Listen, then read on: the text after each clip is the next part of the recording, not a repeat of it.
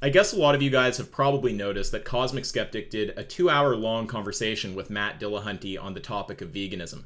Now, we haven't really heard from Matt on veganism since his interaction with Vegan Gains, which was a while back at this point. I think he said afterwards that he was going to release a video on the topic, but that never really came to fruition, so instead we're getting an appearance on Cosmic Skeptic's podcast.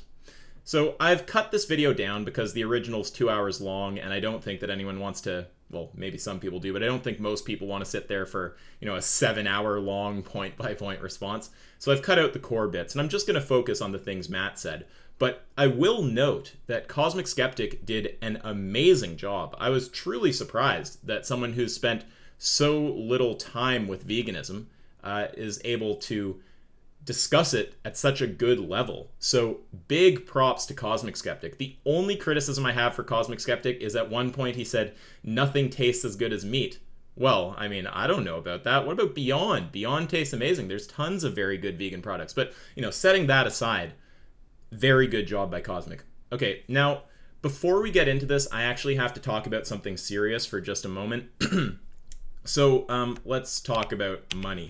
I don't really want to, but I need to because it's just a reality. So here's my Patreon right now. I'm at $7.75, and to just cut to the chase, this is dangerously low for me. If it goes much lower than this, I actually will just be screwed. Like, this is in the unsustainable area. So, for me to continue producing content at the level that I'm producing it, like doing it regularly, and to do all the other things I'm doing in the background, like running the Discord, interfacing with different people, helping out activists, spending a bunch of time thinking through ideas and reading up on philosophy, even just like networking and stuff to set up streams. Like, we have a stream coming up, me, Vegan Gains, Cosmic Skeptic, and Rationality Rules. I've also finally got the big vegan community stream idea rolling. The first one's going to have, who's going to be there? Mike the Vegan, Vegan Gains, Joey Carbstrong, James Aspie, Aaron Janice, Happy Healthy Vegan, Seb Alex, and there's probably others I'm forgetting. So just point being, to get all this stuff going, it takes a lot of my time, and I will not be able to do that if I have to work a day job. Now, here's my attitude towards money. I don't expect anything from anyone, and I appreciate everything that's given. I truly appreciate everyone who supports me on Patreon, especially those of you who've been around for a really long time. And I try to give back as best I can by just doing the things I do on the internet, producing content, creating spaces like the Discord server, etc. So this is basically my plea to you. If you guys think that there is enough value in the content I'm providing, whatever that value might be to you, whether you find it funny, whether you like having someone just to sit there and do analysis on these, like kind of carnist videos as they come out. Not to call this particular video a carnist video. This is just, a vegan related video. Whether it's that you've learned about philosophy or debate, whatever value you perceive, if you really want me to be able to keep up with this at the level that I'm currently doing it, please support on Patreon. So what I need to be able to do this comfortably, pay all my bills, which just comes down to rent, cell phone, internet, which I have to pay a lot for internet because I have to pay for the expensive internet for high upload and download speed for videos and for streaming, and food, then I need about $200 more a month. That is just the reality of the situation. I used to be up that high, and when I was that high, around $1,000, I rarely ever plugged my Patreon. And that's because I don't need to be a rich man. I don't have an interest in gouging my audience for money. But again, if you want me to be able to keep this as a top priority, instead of having to back burner it while I work another job, 10 people, 20 people have got to donate $10. If you're able to do that, please do. And even if it's less, even if you can just give $1, you set up a Patreon account, pledge $1, you never have to think about it again. $1 comes out of your account every month, and that keeps me sustained. So again, it's going to take about 20 people giving $10 a month. If there's enough people out there who see that much value that they're able to do that, then I will be able to keep doing this as my primary thing. If not, I will need to back burner it, and I won't be able to keep up at the same kind of level I'm currently doing. So that is just the reality of the situation. No pressure. Do whatever feels best to you, but you do need to be aware of what's actually going on. So decide for yourself. Now, having said that, let's delve into the video. My position on this is fairly simple. It's not a big cornerstone of anything. I'm not necessarily... So I draw a distinction between moral virtue and moral duty, and I know not everybody does. Okay, and if you haven't noticed, I've clipped this all up. I might have said that already, but I just want to address the kind of main things that stood out to me about what Dillahunty said instead of going through the massive entire video. So he draws a distinction between virtue and obligation. That's fine, okay? So in the context of not stabbing a human to death for a burger, he'd say that's a moral obligation. In the context of stabbing an animal to death for a hamburger, he'd say that that's either a virtue or it might not even be a virtue. So my question would be, what's true of humans what's true of animals that, if true of humans, would cause the moral status of stabbing a human to death to make them into a burger to stop being a moral obligation? For me, morality, when it comes to moral obligations, your responsibilities, where if you either do this or you are immoral, or if you fail to do it or you do the opposite, you are immoral. Yeah. That is all about a moral contract between agents. And I'm undeniably speciesist about this. I think with potentially good reasons, but I'm not even sold on that. But in how we were talking about how other people are going to affect our lives and everything else, there's certainly this notion that as human beings, we grant rights, we protect rights, and I'm now in a moral contract with other thinking agents who can express their views on morality. What about the severely mentally disabled? Cosmic with the perfect comeback right there. They are essentially, well, grandfathered in isn't the right thing, but they are included because they are part of this group. Okay, so what Matt Dillahunty said there is that he extends moral consideration based on a contract, and then beings that can't directly form the contract are only counted because they're part of the human species, right? So now, first of all, just if we were just looking at a contract-based position, that would of course have this hilarious conclusion of, okay, what about the humans who can't sign the contract?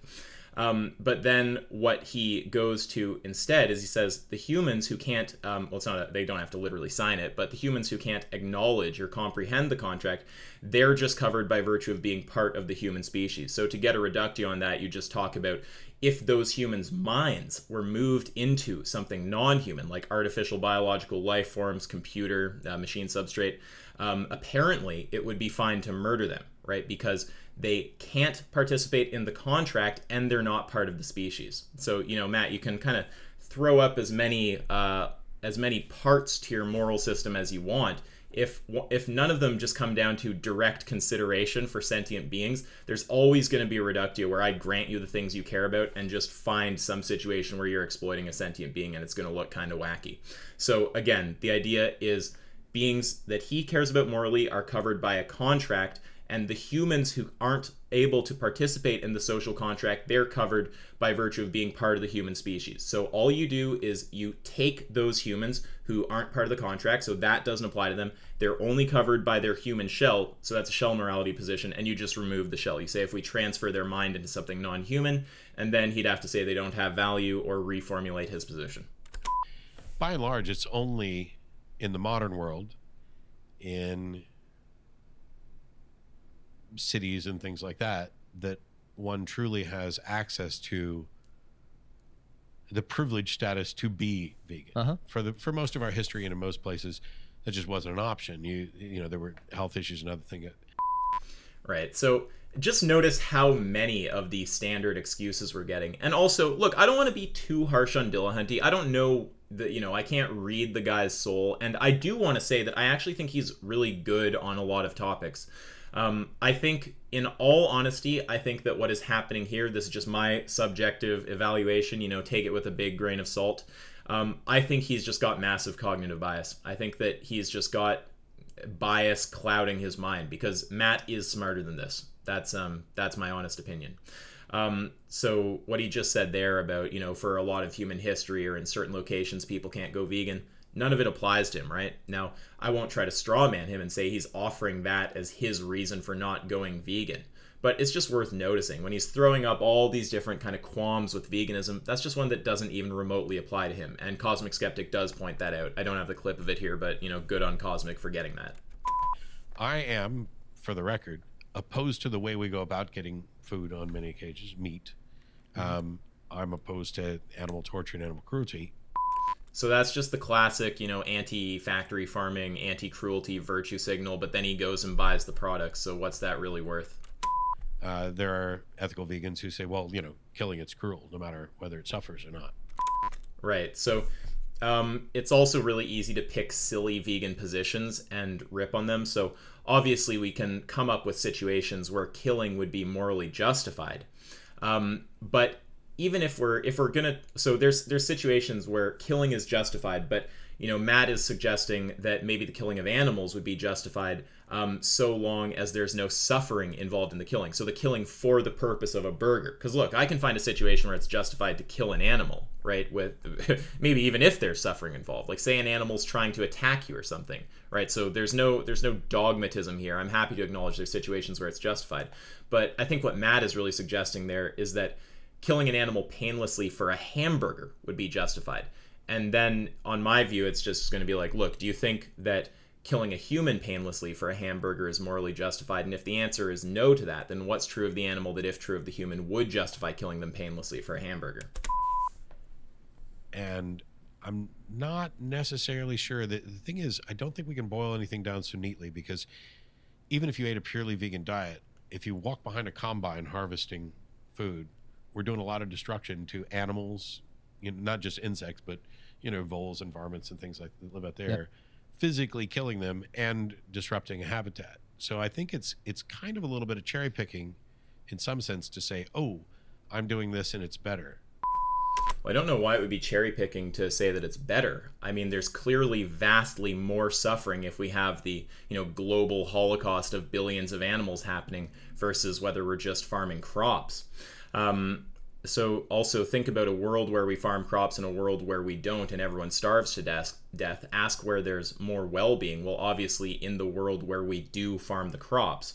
Now, if you just want to say there's something more optimal than farming the crops, then I'm certainly down to move in that direction. But if the idea is everyone should go and start their own farm or something, like there's, first of all, no good reason to think that that is an efficient way to do things, right? That would eat up a huge amount of people's time. It wouldn't be as effective as these large systems that we have. It also wouldn't be as good for the environment. And there is just such a massive opportunity cost there of all the things that the population could be doing if they didn't all have to run a farm, that it starts seeming like a kind of ridiculous thing to suggest. So I don't have a problem with veganism, which was one of the reasons why this keeps coming up. And that's the classic, I don't have a problem with veganism virtue signal. Well, I'm glad that you don't, but what I'm interested in is whether we can actually persuade you of veganism. I think you said at one point that you do consider it to be a moral virtue. You think it is a good thing? I am convinced that it's likely a moral virtue. Okay.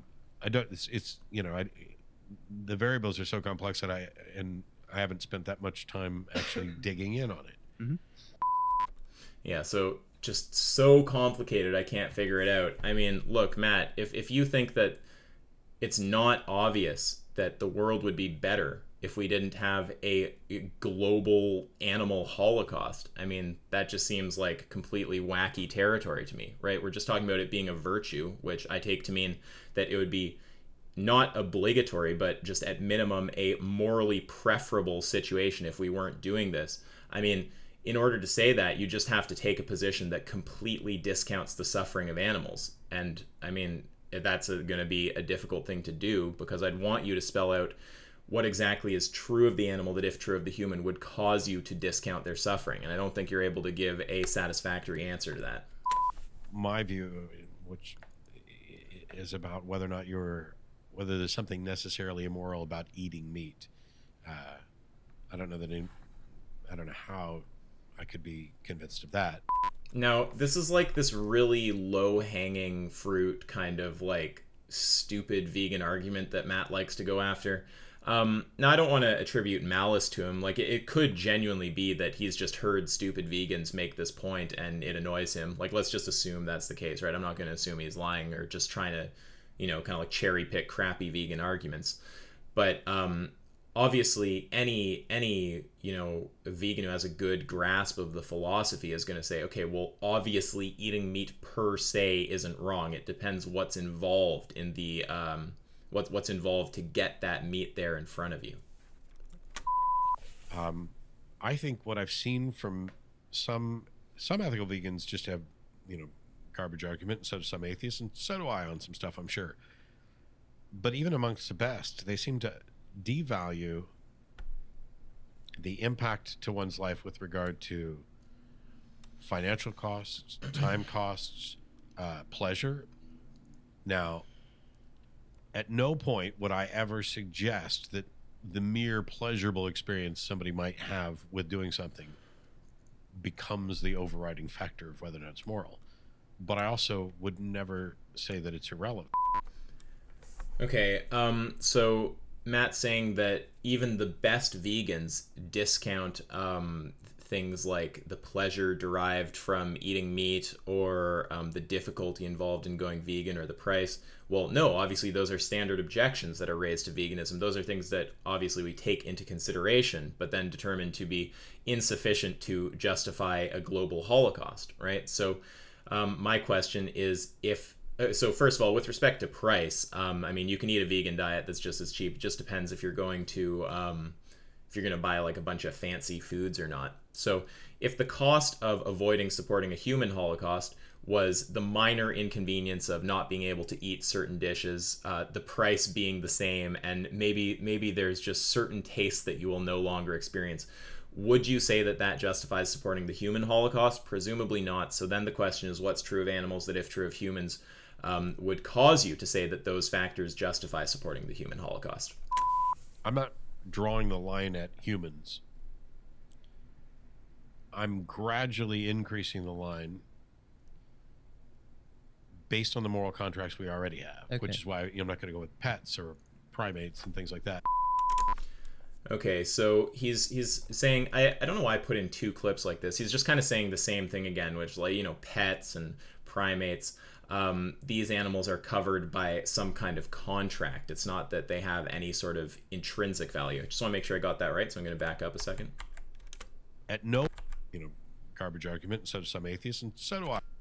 Financial costs, time costs, pleasure. Now, at no point would I ever suggest that the mere pleasurable experience somebody might have with doing something becomes the overriding factor of whether or not it's moral. But I also would never say that it's irrelevant. I'm not drawing the line at humans. I'm gradually increasing the line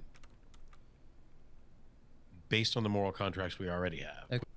So gradually increasing the line based on the contract. So it's like he covers all humans, right? And the humans who can't sign contracts, they're just covered by virtue of being human. And then beings outside of that are only covered by virtue of their contract. So that just starts looking really funny. Again, I can give the same kind of reductio as earlier. I mean, I could point to beings who are, like, I could point to a hyper sentient being that wouldn't actually, well, I guess it would meet the criteria of being able to sign a contract, so never mind, that's fine.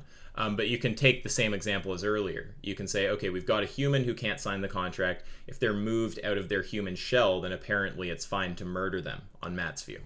Which is why I'm not going to go with pets or primates and things like that.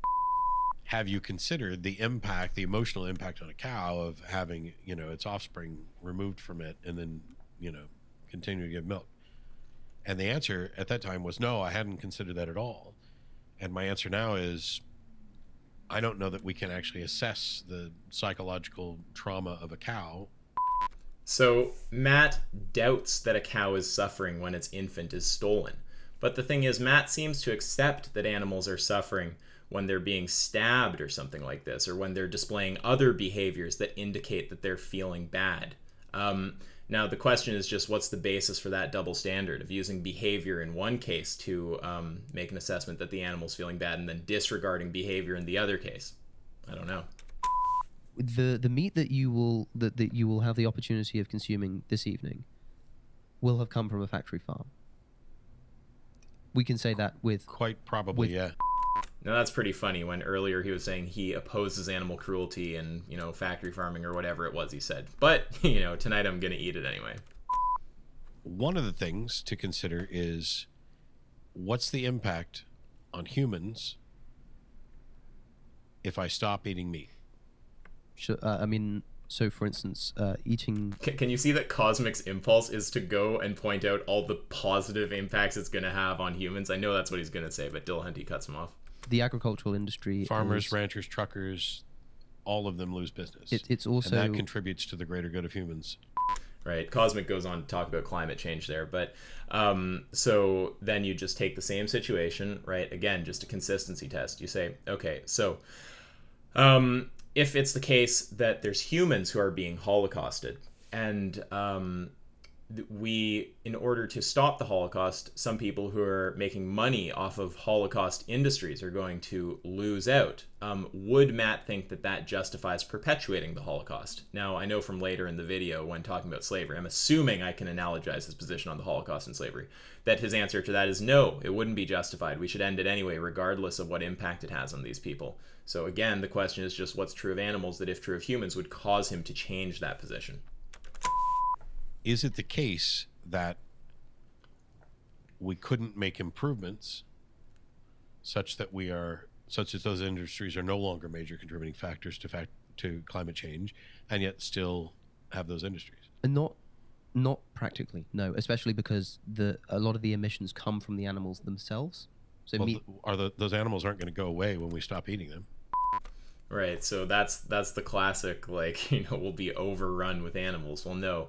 As demand drops, supply will drop, and then eventually we're going to breed them, less of them into existence, until eventually the overall quantity of animals goes down. It's not going to be what I used to jokingly refer to as the farmed animal apocalypse. So maybe the better solution is to do like a Thanos snap and eliminate half the human beings. Now there's a hilarious position. So if we were holocausting humans for food, I think that Matt would advocate ending the Holocaust as opposed to getting rid of the majority of the humans in order to lessen the environmental burden of the Holocaust. If you actually watch this, they're talking in the context of the environment right now. So again, like, I've got pretty much the same question for Matt all the way through this video. I'm just wondering what's true of animals that, if true of humans, would cause you to say that it's preferable to reduce the population of humans than end a human Holocaust if the goal is to reduce global warming. I think my objection here isn't even on moral grounds. It's on a matter of practicality. Okay. Because we know the overwhelming majority of people aren't going to take this step. Okay, right. So if the overwhelming majority of people won't take a step, let's just grant that for a second, does that mean that you don't have the moral obligation? Say it were the case that most people wouldn't start murdering infants. Would you think that that means you don't have the moral obligation to personally stop murdering infants? Presumably not. So again, what's true of animals that, if true of humans, would cause you to change your position with respect to your obligation to not murder infants if others won't stop? Anything.